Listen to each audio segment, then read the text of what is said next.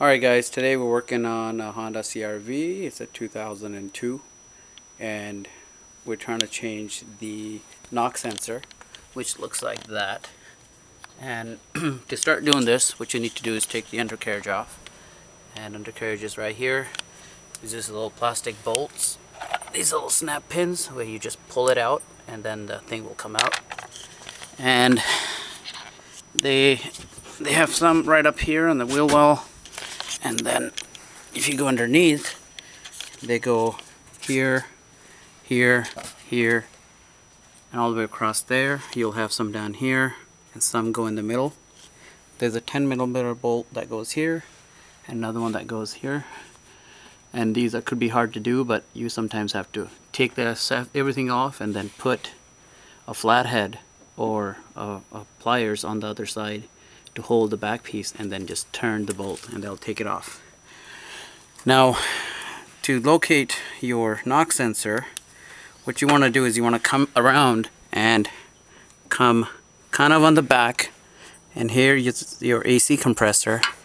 And if you look right up here, you'll see there's a little cable, a wire harness that goes through here, and you want to look right past it all the way up, and you'll see that your sensor sits right back there. And it's actually pretty easy to take out considering you can't get to it. I think the hardest part for me was to take the clip off. And the way I took the clip off is I put my hand in there and I placed a very large screwdriver that I bought from Craftsman.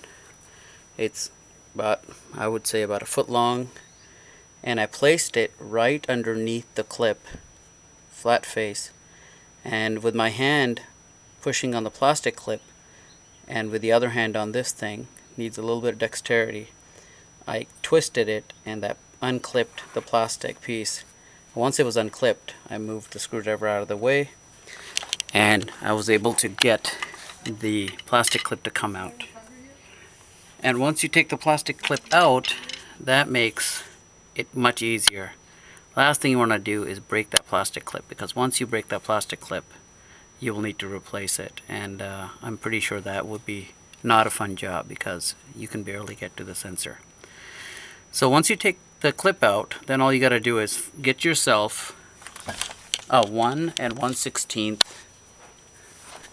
socket, which is right here, a Craftsman. And here's a new sensor. The new sensor fits perfectly in here, and even with the plastic piece in the sensor, the socket is deep enough to handle the sensor just fine. So as you can see, the sensor goes all the way in and you still have space for your driver.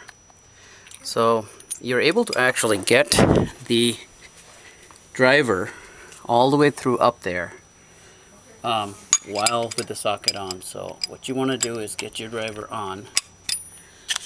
So we have the driver, it's on, and what I'm going to do is I'm just going to slide this guy from back of this engine support beam here up through here, and you want to go straight through, and you'll be able to place this right on top of the sensor.